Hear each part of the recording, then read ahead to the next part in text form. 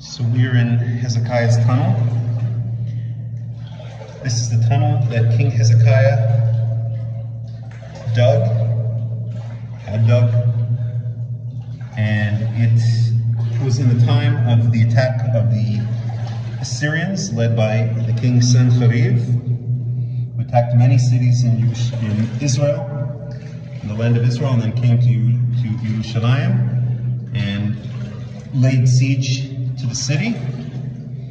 And Hezekiah, anticipating the attack on Yerushalayim, knew that the spring, the Gihon spring, which was the water source for Jerusalem, which was outside the city walls, on the eastern side of the slope, or on the eastern slope outside the city walls of Jerusalem, knew that that spring, that water source was vulnerable to attack by the Assyrians. So he had this tunnel built, which led from the Gihon spring into a point, or to a point within the city walls, called the Pool of Siloam, the Birchat Shiloach, which was just slightly 32 centimeters approximately lower in elevation than the spring itself, so the water was able to flow by gravity through this aqueduct. And in doing so, he was able to bring water into the city walls, within the city walls of Jerusalem, and thereby provide a water source for Jerusalem during the siege of Sennacherib, of the Assyrians. Now, it speaks about how there was an inscription found, and hopefully we'll get to the place of that inscription.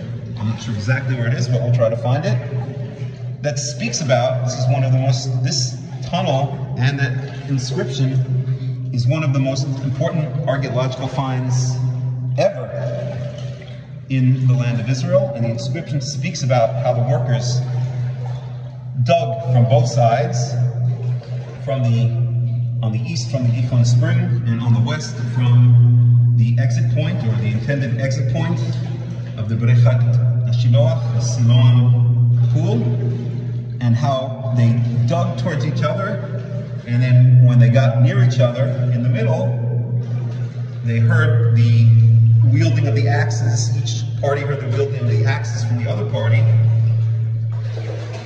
and they knew they were near, and then they were able to find each other's exact locations and make a hole that joined the two sides of the tunnel into one long tunnel. Now the inscription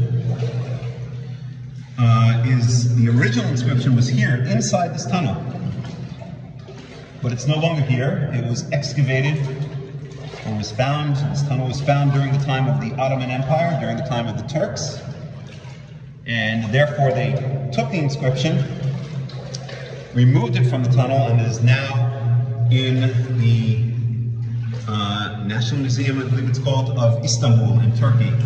So if you're ever in Istanbul, you can go see the original inscription. Now we're going to walk a little bit more. In the end, Sennacherib did not conquer Yerushalayim. His army was suddenly called away, shall we say, and he left to go back to his hometown of Nineveh, and there's an inscription that was found,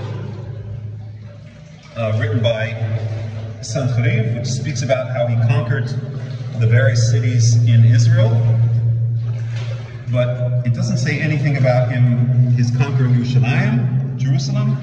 What it says is that he came to Jerusalem, and he had Hezekiah caged up,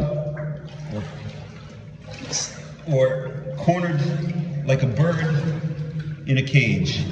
But it doesn't say anything in that inscription about his conquering of Yerushalayim, which implies that inscription fortifies or reinforces the Tanakhic narrative, the biblical narrative, that he never did conquer Yerushalayim. So this is it, Hezekiah's tunnel. We're heading from the Gihon Spring towards the pool of Siloam, the Brechat Shiloach. And we'll be out soon.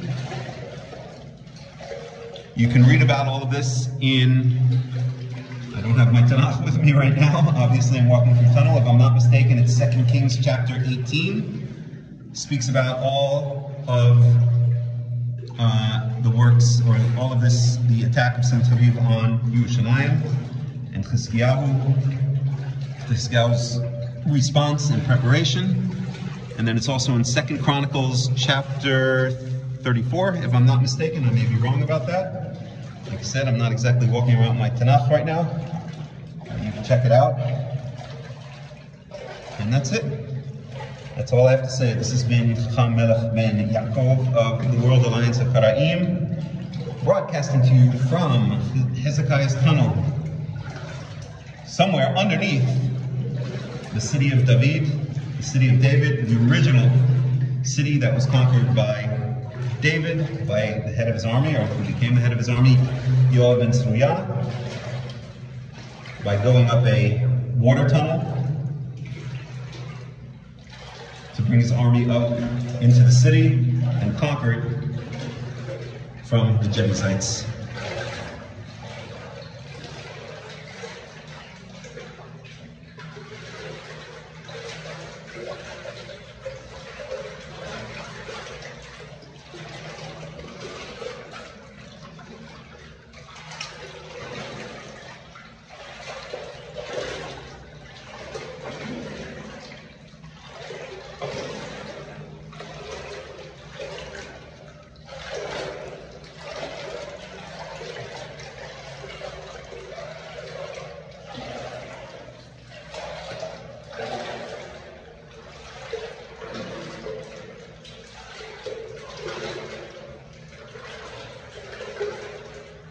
I guess I haven't signed off yet because it's just so fascinating. But I'm going to sign off now. So once again, thank you for joining me, and speak to you soon.